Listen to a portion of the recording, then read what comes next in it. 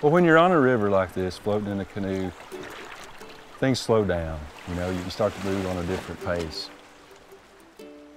And you become more aware of the linear nature of a river. And you start to realize that this is a pathway for fishes and other aquatic organisms to move, and the routes they have to take through this to spawn in the springtime. You know, historically, a person could start in North Georgia and continue down the river to New Orleans. You know, now you can't necessarily do that in a canoe. Most of the rivers are, for the most part, dammed completely.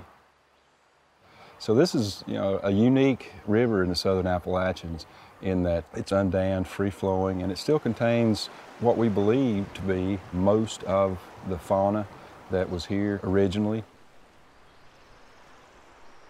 When most people think of biodiversity and the profusion of life and species on the planet, they think of rainforests and they think of coral reefs, you know, they think of these exotic places. But right here in the southeastern United States, we have, you know, in our care, some examples of some of the greatest biodiversity in fresh waters on the planet.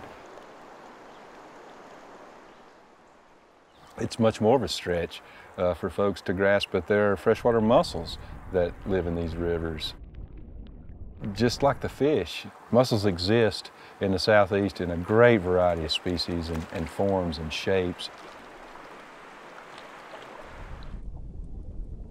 The southeastern U.S. is home to nearly 200 freshwater mussel species, more than anywhere else in the world, and yet they may be one of the most overlooked creatures in these rivers.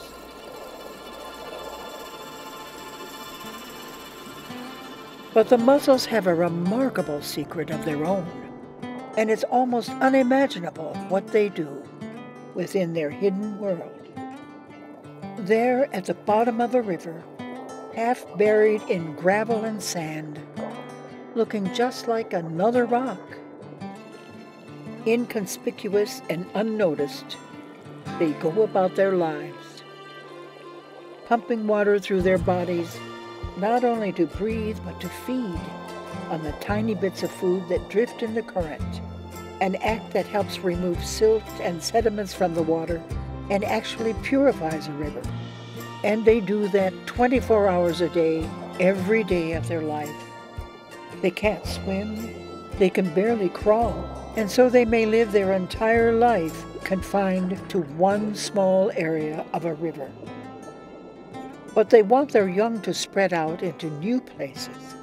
And so when it is time to breed, the female mussel uses trickery to entice certain neighbors to come near. She might mimic a crayfish, a fish, an insect, to lure a hungry fish close enough to where she might be able to spring her larvae right into their mouth.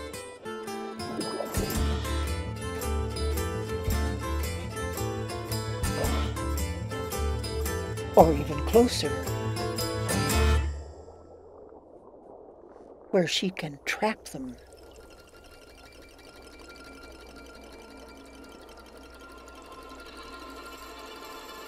And wash her tiny larvae all over them.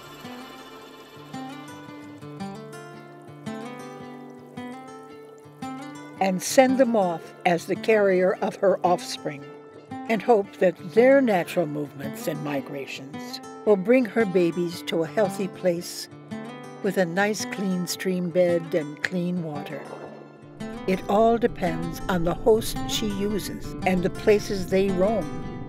And the stronger these relationships, the clearer the water will run.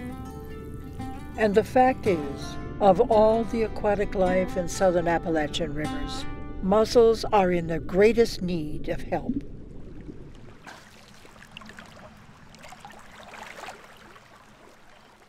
Usually mussels, once they make a home somewhere, they pretty much stay in that general area. They're these stationary organisms. And so if you have some sort of catastrophic event, they can't really get out of harm's way. And so they're one of the first things to disappear. and they're one of the most imperiled groups of organisms on the planet. You know, if you think about the changes in our river systems, the biggest and most widespread change that has led to the demise of mussels is the damming of our rivers. If you take a flowing stretch of river and you put a dam on it, and it's now 10, 20, 50, 100 feet deep, that's not a habitat that most freshwater mussels can occupy. We have a precious few of these things left in a precious few places. And luckily, you know, we have these places that have survived and have these animals left that we can take from and use those to repopulate some of the other areas that have recovered. But, you know, time will tell if we keep these things going forward.